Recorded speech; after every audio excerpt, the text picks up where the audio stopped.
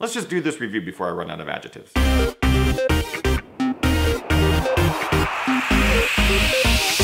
Ginger Runner. What's up everybody, Ethan Newberry here for another GingerRunner.com review. Today we are reviewing a very special and exciting shoe. I'm stoked to have been able to try these out. The Salomon S-LAB Sense Ultra. That's a mouthful. So is the shoe. I don't even know. So check this out. I'm doing a review for the S-LAB Sense Ultra right now, but I also did one for the Mantra. If you would like to watch the review for this, just click on it. Yeah, there's gonna be a little annotation on it. Yeah, just click it. Unless you're on mobile, then you're gonna have to go to a computer to click on it. Otherwise, the link will be in the description below. So yeah, that's the Sense Mantra. But today, we are reviewing this one, the S-LAB Sense Ultra. This shoe is amazing. It's a work of art, right? We've all seen the legends of the S-LAB Sense, Kilian Jornet running in it, all of Salomon's elite runners running in it, Miguel Jerez. They run in that shoe and they kick ass in that shoe. So the Sense Ultra is similar to that shoe, except the outsole material and the midsole material right here and the heel is a little bit less compliant. It's a little bit stiffer. It's for those longer runs. So it's supposed to hold up over a course of a 100-mile race a little bit better, according to them. In my experience, I found this shoe to be damn awesome. It's their most minimal shoe, I would say. Still a reduced running shoe. I wouldn't consider it a minimal shoe. It's their flagship shoe for those of us looking to run in a little bit less cushioning. And man, is it light, is it nimble? It just has a lot of really great characteristics going for it for those of us who do like a bit less drop in our shoe. It feels really cool to slip it on too. That might have something to do with the outrageous price tag on it, but overall, it's just a sexy shoe. Let's just do this review before I run out of adjectives. Things that I like. Heel drop, 4mm heel drop, and you notice it. It actually feels really close to a 2mm drop. It's a real nice ride. It's very fast. The drop just contributes to this wonderful minimal feel in this shoe. Grippy outsole.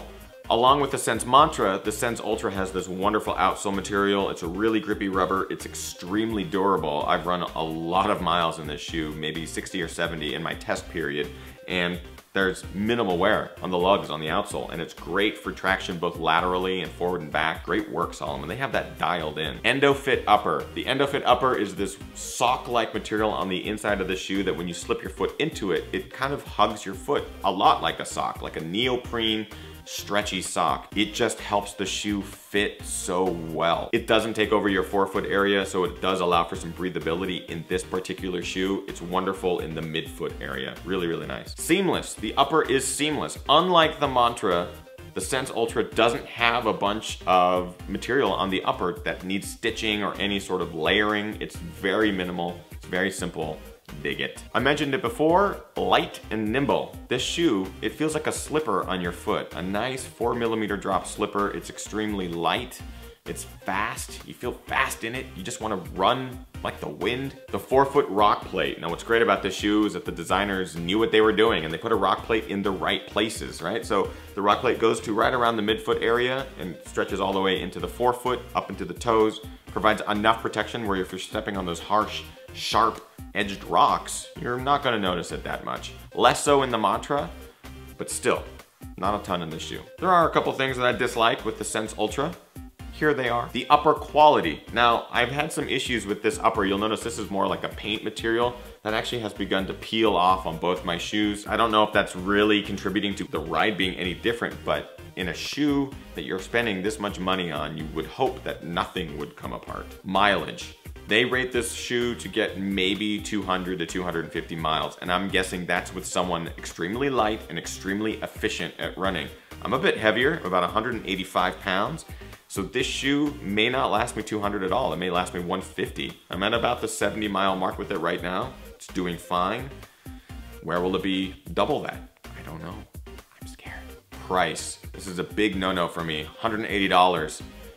You know me. Any shoe that's in that price range needs to have a lot going for it. While I do love this shoe with all my heart, and I think I would sex it if possible, $180 is a lot to spend, especially on a shoe that has a younger brother that is less expensive but more shoe. I'm not a big fan of the $180 price tag.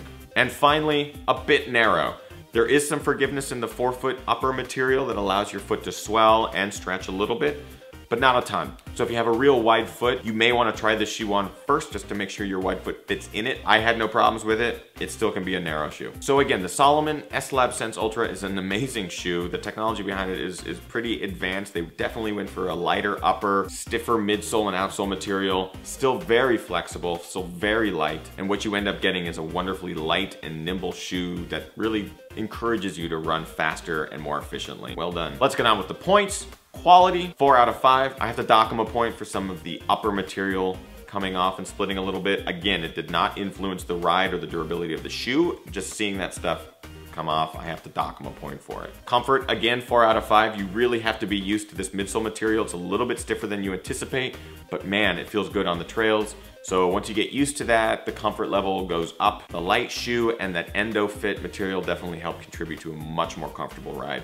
4 out of 5. Price, 2 out of 5. Again, $180 for a more reduced running shoe just doesn't make sense in my mind, and it's so expensive. I know a lot of you guys have paid that for this shoe and love this shoe.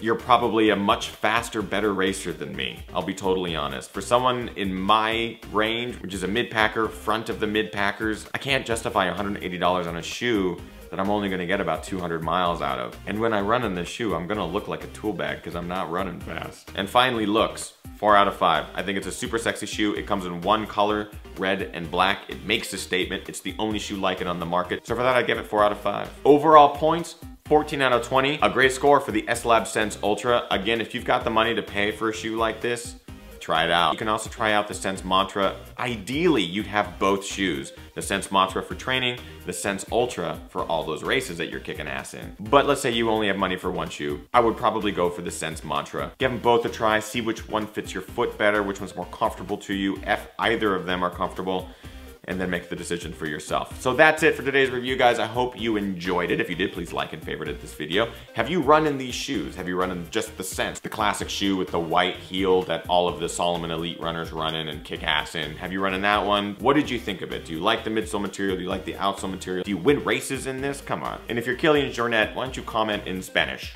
So again, guys, that's it. I appreciate you watching these videos, really. I love making these reviews. I love trying out all this equipment and sharing my thoughts with you guys. And I'm very appreciative of all your opinions. I know everyone has an opinion about everything, so please feel free to leave it. It's fine. I like the dialogue. It's great. It only makes for good discussions on these products. After all, we're ultimately trying to get the best product possible out of the manufacturers, am I right? So the discussions are helpful in that sense. Do not forget to subscribe to this channel, youtube.com/thegingerrunner. I post videos every week, including some bonus videos where I'm racing. I just did a 50-mile race and I posted a video of that, my very first 50-mile race. It's crazy, go watch it. I'm also on Twitter @thegingerrunner. You can go over to Facebook and like me there, facebook.com/thegingerrunner, and then of course gingerrunner.com, where you can see all my blogs, all my race reports, all my reviews, everything like that.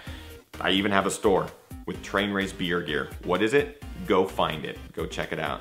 Get yourself a t-shirt or a hat. You guys are fantastic. Really, I couldn't do this without you. So be sure to get out there on the trails, on the roads, on the bike, in the pool, whatever. Train hard, race harder, and then party your ass off.